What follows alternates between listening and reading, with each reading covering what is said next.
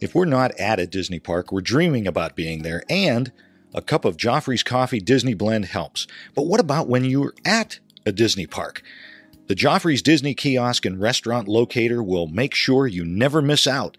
Whether it's a cool drink on a hot summer vacation or a great cup of coffee at a Disney signature restaurant, Joffrey's has you covered. Check it out at Joffreys.com.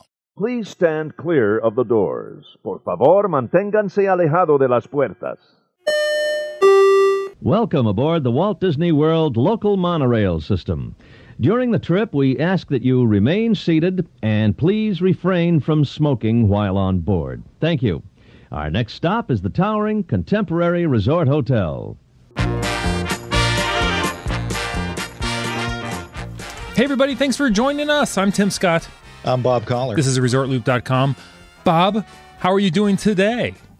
I'm doing well, Tim. It's a beautiful spring day here in Northeast Ohio, finally. And, spring has sprung. We're running a little bit late on this because we wanted to get the latest Disney news out to everybody this fine Tuesday, right, in May. So, Tim. Yes, Bob. I don't know if you're aware of this. D23 always does their Disney Legends.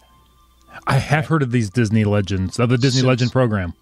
Since 1987, with the very first inductee to Disney Legends, Fred McMurray. Fred McMurray. Oh, I love Fred McMurray. Yes.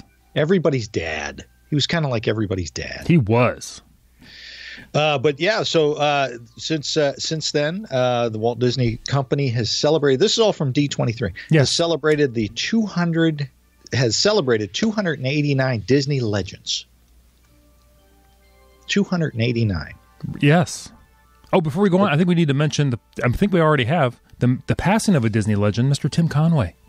Yeah, that was rough. That was tough. That was rough. A Northeast Ohio native from Chagrin Falls, Ohio. Yeah. That one, that hit me hard. I don't know about you, but it hit me hard. I loved Tim Conway growing up. Everything he did made me laugh. Oh, he was fantastic. Fantastic. And now with all these side television channels that you can get and all that, you can go back and watch some of the stuff like McHale's Navy. You know what? He was big in that. He was. One of the best things about Tim Conway was watching Harvey Korman laugh at Tim Conway. Oh my gosh. He knew how to push his buttons to get him to giggle. If you young kids, you gotta Google or YouTube Harvey Korman and Tim Conway on the Carol Burnett Show, because it's just priceless. It is priceless stuff. And he never forgot his roots. He was always coming back into town to be on the Big Chuck and Little John show up here in Northeast Ohio. And when he was on McHale's Navy, he actually wore a Chagrin Falls athletic department sweatshirt whenever he could. Never forgot his roots, which was fantastic. By the way, Tim Conway, not his real name. I know. Real name was what, Tim? Tom Conway. Yes. But he had to change it. Why? Because of the union out there, the actors union. Yeah, there was already a Tom Conway. I believe. So they said, you got to change that name. I believe he had a Disney connection also of some kind. I forget what it was. It was. Oh, that's right. You did tell me about narration of some kind, I think. Good stuff. I'll have to look it up. I'll look it up while we continue. All right, you do that. So 289 Disney Legends thus far. They're including 11 of the newest talented individuals who will be inducted this year. So while Tim is feverishly Googling, I hope that's what you're doing over there. It might be. I will read off the very first one. By the way, these will be held at 10:30 a.m. on Friday, August 23rd, in the D23 Hall of the Anaheim Convention Center. For all of you D23 members out there, you got to get out there and check these guys out, because this is one of the best groups, I think, that I can remember. Yes. All together. This is really good. The first one we're going to talk about is Wing Chao. Mr. Chow was for 37 years at Disney. Played a vital role in designing and developing exceptional and inspirational projects worth more than $12 billion. Nice. At Disney parks and resorts worldwide. He served as the vice chairman of Walt Disney Parks and Resorts for the Asia Pacific development. Huge. I mean, that changed everything for Disney, I think, making it truly a worldwide enterprise as far as the parks and resorts go. He was responsible, developed and built projects including resort hotels, parks, cruise ships, entertainment venues, water attractions, convention and exhibition centers, sports stadiums, restaurants, retail spaces, recreational complexes, office spaces, and two new town communities at the Walt Disney Company's properties in California, Florida, Hawaii, Tokyo, Paris, Hong Kong, Shanghai, and other locations all around the world. So this man touched everything Disney for the most part when it came to the parks and resorts. I love that. That's always what I think of when I think of a Disney legend. A true Disney legend, yes. and most people didn't even know, don't know who they are, and that's really bravo, because of people like Wing Chao, we have what we have today, and that's what we get to enjoy. Which you and I got to get out to Tokyo Disney Sea one of these days. Check that out. Incredible. So who else is going to be a Disney legend, Tim? Well, let me tell you here, I got to go down because I was still looking for my buddy over there. This is my other good buddy, though. Uh-huh. Robert Downey Jr. RDJ, they're calling him. Is that it? I'm sorry, RDJ. RDJ. Him and I go way back to Ally McBeal. No. Do you? In those 80s movies. Man, he did a ton of 80s movies. He did. It was fantastic in all of them. You can just see his character developing because he plays Robert Downey Jr. in all his movies. Pretty much. Pretty much. Yeah. Oh, let's see. A two-time Academy Award nominee, Golden Globe winner in more than 80 films. One of the industry's most talented and respected actors. He was in the 2006 remake of The Shaggy Dog. I did not even remember that. I forgot about that. Yeah. Wow. Yeah, he was kind of a bad guy then. But then he wanted to help Marvel Studios with his performance as Tony Stark as Iron Man. He launched the whole Marvel thing, the whole studios. Ooh. I know. I probably should watch that. I didn't even know. Huh. Yeah, he's in one or two movies. Oh, my goodness. Yeah. Made him some money. Yeah, so he kind of kicked off the whole Marvel... Well, he did the whole Marvel film run. Yeah. Yeah. The MCU, as they call it. Yes. Marvel Cinematic Universe started with Tony Stark. Yeah. I gotta say this. One of the greatest films, and really, truly, one of his greatest performances was in Chaplin, where he played Charlie Chaplin. If you get a chance to watch that, if it's on one of the streaming services, watch it. What a great film. He reminds me a lot of Johnny Depp, but he always liked quirky roles. Yeah. Yeah. I mean, he could pull it off in the blockbuster movies, like Johnny Depp could, but he also liked those very quirky things. And talk about turning your life around. Oh, yes. What a great success story that was. Yeah, because for a while it looked like he was going to self-implode, let's just say. Yeah. Yeah. So, what's he got coming up next? Is it going to be in the Avengers, the next Endgame? Is there another film, one of those films coming out? No. It's that Voyage of Dr. Dolittle. Yes, 2020. It's in pre-production. It's the third installment of the Sherlock Holmes franchise.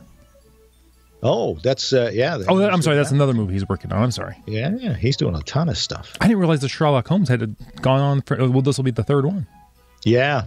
I love those too. Those are with Jude Law.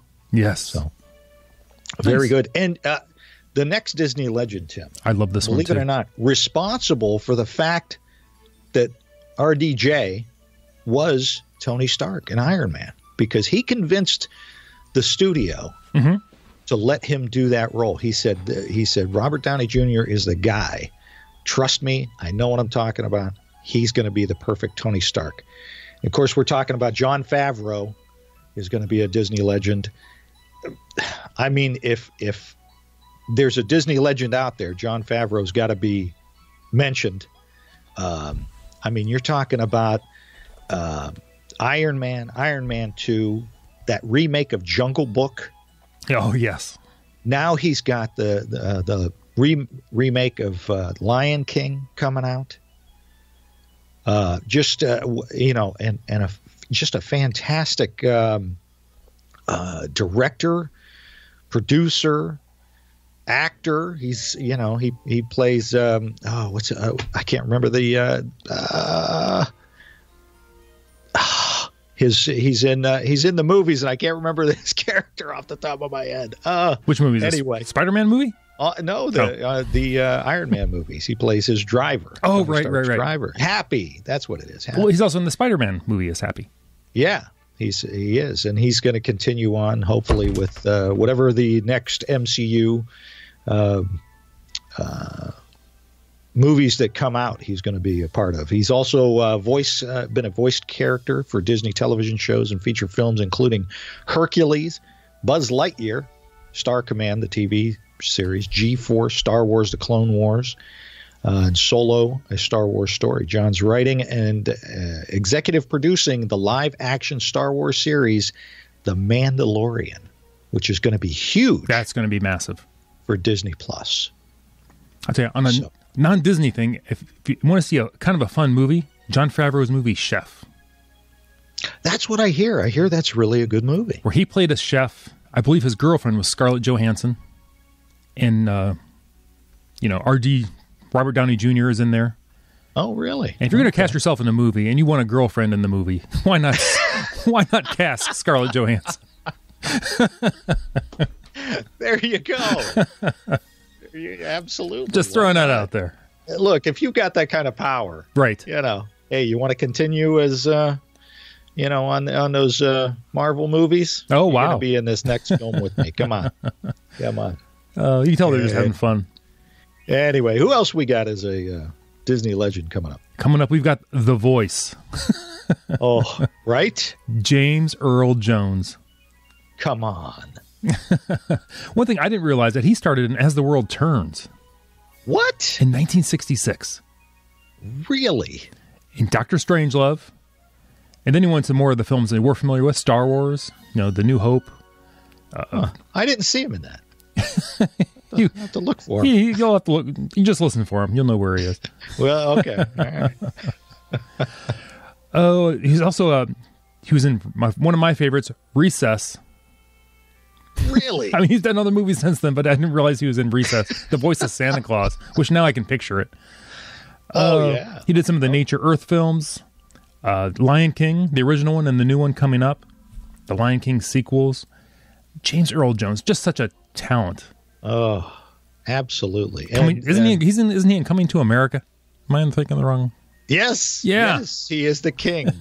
He is the king. It's, with Eddie Murphy. And he was also the neighbor with the big dog in Sandlot. He was the guy with the dog in Sandlot. Oh, yes. So, I mean, he's done a ton of things. Yeah. So I just think it's so awesome that he's playing Mufasa again in the remake of the movie. Yeah. Who else could you get, though? Who else could do it? Oh, nobody. Right. I mean, they're, what a icon. That voice will be, forever associated with Lion King and Star Wars, without a doubt. Without a doubt. How about this one, Tim? One of your favorites, Hocus Pocus, Bette Midler. Love the fact that Bette Midler's in here. She was huge. When they started with the whole Touchstone Pictures, yes, which was when they were deciding we're going to go with films and maybe a little bit of rated R kind of stuff. Bette Midler helped lead the way with that, with Down and Out in Beverly Hills, Ruthless People, Outrageous Fortune, Big Business. She was in all kinds of stuff. I remember it made big news because Michael Eisner had signed her, I believe, to it was a 3-picture deal. Right. for like movies that were either just in development or weren't even started yet. And that kind of made Hollywood news, and all of those became hits. Yeah. Yep. Yeah. And one of the big ones, Beaches, 1988. If you kids have not seen Beaches, it'll bring a tear to your eye. Say, get the tissues.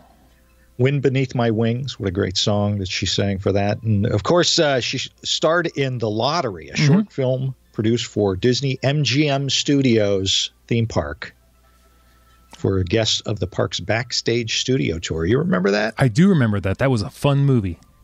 I remember that so much, to the point where whenever we would go to the studios, I would always look up where she shot a scene where she was leaning out of a window, a second-story window, and I always would look up and hope to see Bette Midler's up in that window. Is that where she would like grab the banner and rip it down? Kind of like, I think so. The right part of the movie? Yes. I think so, yeah. So, Bette Midler, going to be a Disney legend. Well-deserved. Absolutely. She really helped the company out, yeah. Another legend. And this might shock you, but I love this one. Because he goes way back with the company for some of these movies. Kenny Ortega. Oh, yeah. Oh, yeah. Director, choreographer, producer, who's choreographing Disney's Totally Minnie. Oh, wow. Whole high. But here's where it gets good. Here's where it gets to the things where everybody's going to know. High School Musical. What? Yeah, he did all the choreography for High School Musical, High School Musical 2, High School Musical 3. Those movies brought in a ton of money for Disney, and they were just fun movies. I know people look back at these movies now going, I can't believe we watched these movies. They're so dated, but they were fun. Absolutely. Let's see. He also worked with Miley Cyrus on her tour. Yeah, Jonas Brothers, Best of Both Worlds tour. So, I mean, he was big with the teen dance choreography thing for these shows. Yeah. Let's see. Directed the 2014 short, The Making of Frozen. Oh, wow. Cheetah Girls. Well, they all can't be winners. No, I'm kidding. Oh, wow. Really? And the Descendants craze that have been, the third one's coming up here pretty soon. So Kenny Ortega, he's a big deal. He is a big deal. And he's well-known in the Disney community as a guy who has done a lot for them as well. Yeah. So very cool. Kenny and if you ever watch any of the making of the high school clips or anything, they always praise Kenny Ortega. Yes. I mean, you got to, and I, like you said, we all laugh about the High School Musical stuff and how corny it was and all that. It was massive. And we've talked about this before. High School Musical surprised Disney. They didn't know what to do when it became as big as it did. Right. Yes. You're like, we just made this Disney Channel movie. Now the kids want merch. They want to see these things in the parks, and they couldn't turn out stuff fast enough after that. Right. To the point where they had a stage show at Epcot, I remember. Yeah. Or no, it was at the studios. Out at the studios, yeah. They had shows. They had parades.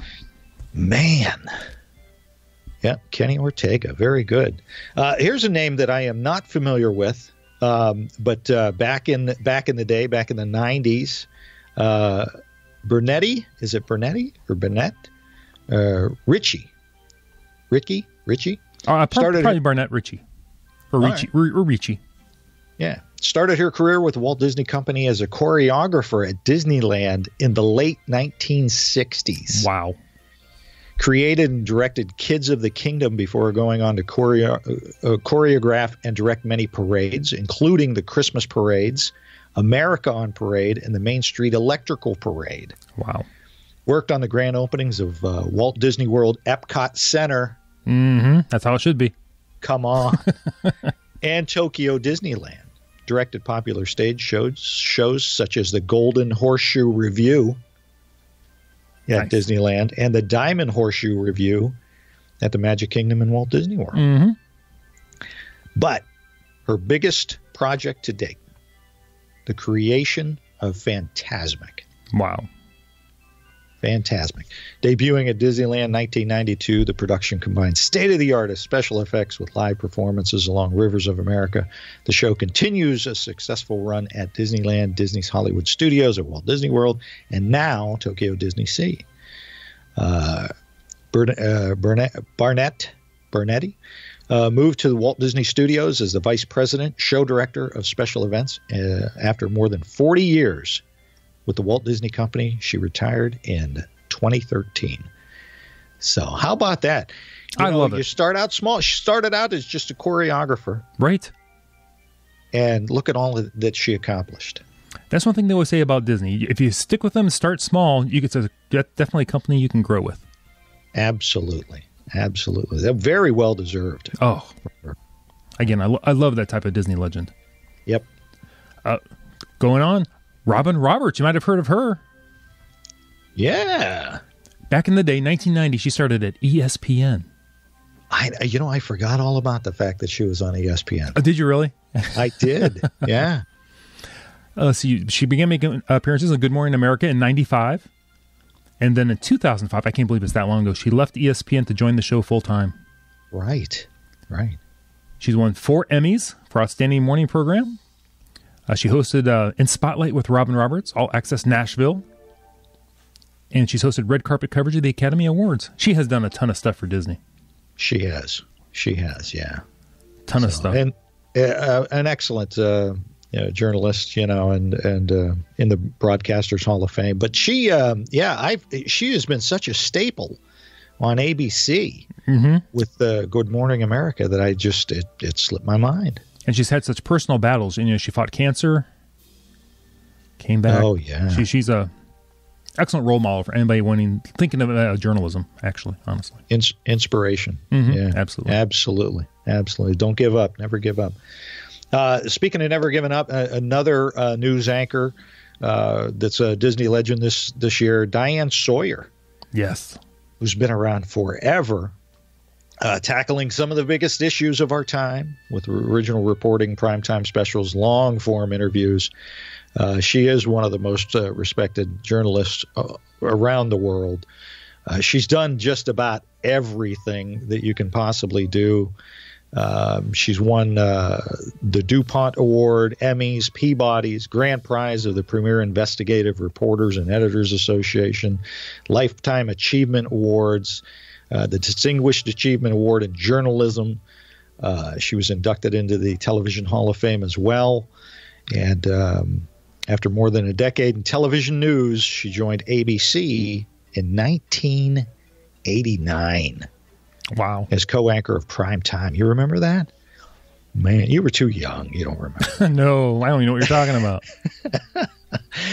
She was named co-anchor of Good Morning America in 99 and held the post until taking over World News anchor chair in 2009. So, yeah, Diane Sawyer, another one, well-deserved. Been with ABC, the Disney company, for a very long time. Nice. Now, Bob, the next one, I saw the name and I was like, can this really be a genuine Disney legend? And by the end, I was like, oh my gosh, how have I not heard this before? Absolutely. Yeah. Right. Ming-Na Wen.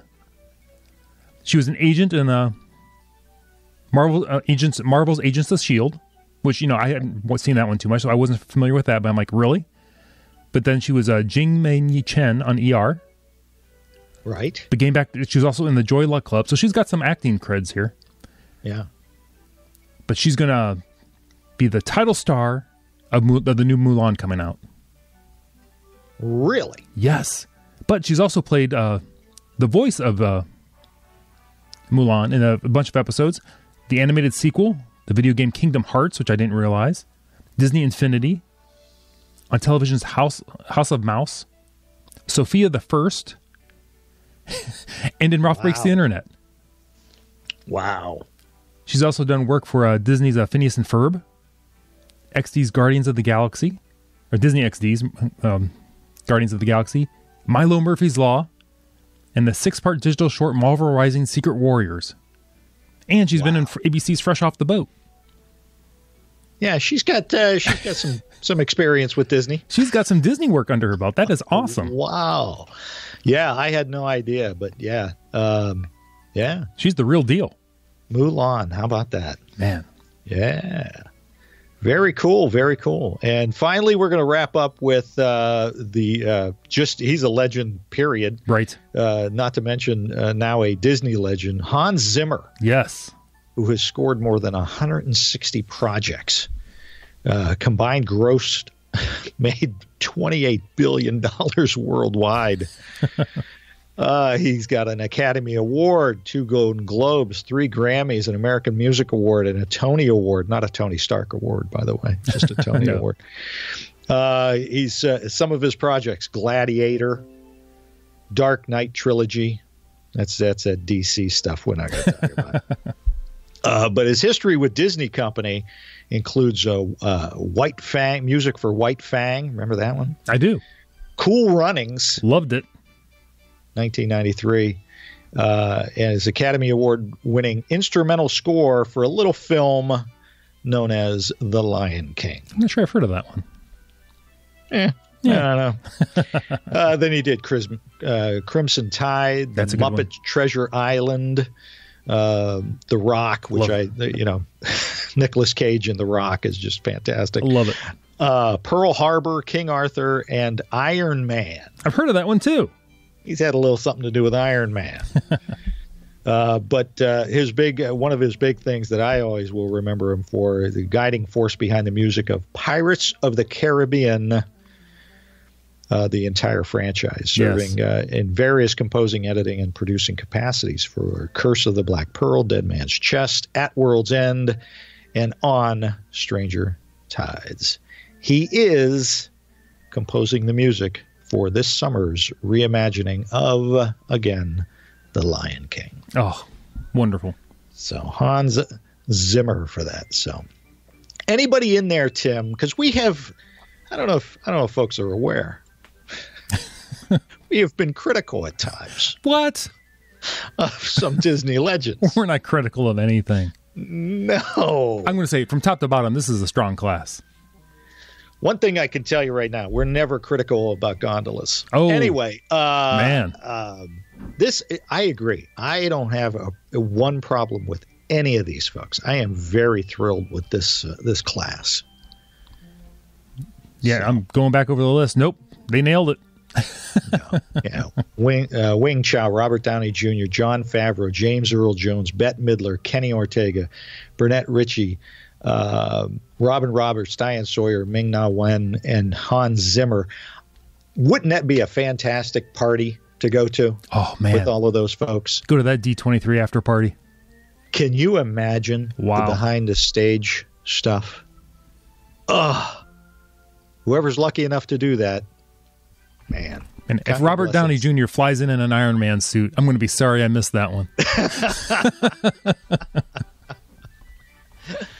Yeah, he might show up as Dr. Dolittle or Sherlock Holmes. Who knows? That could be. Oh, great class. So, but some just incredibly talented people who have done an awful lot for Disney, and I'm very happy with this one. No ranting, no problems.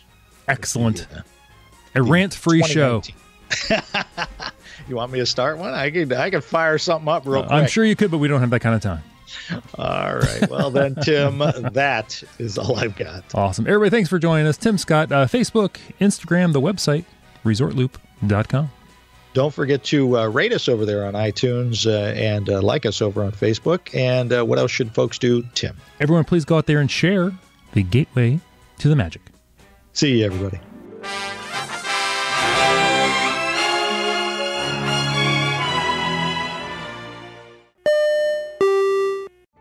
Vacation memories will stay with you and your family for a lifetime. The Resort Loop Travel Group was created with this in mind. Our fee-free services will relieve you of the stress and confusion of finding and booking the best vacation at the best price. After booking, we will continue to monitor for ways to save you even more on your vacation. We will check for any upcoming packages and discounts to save you as many vacation dollars as possible. Resort Loop Travel Group, gateway to your magical vacation memories. Get a quote, or for more information, visit ResortLoopTravelGroup.com.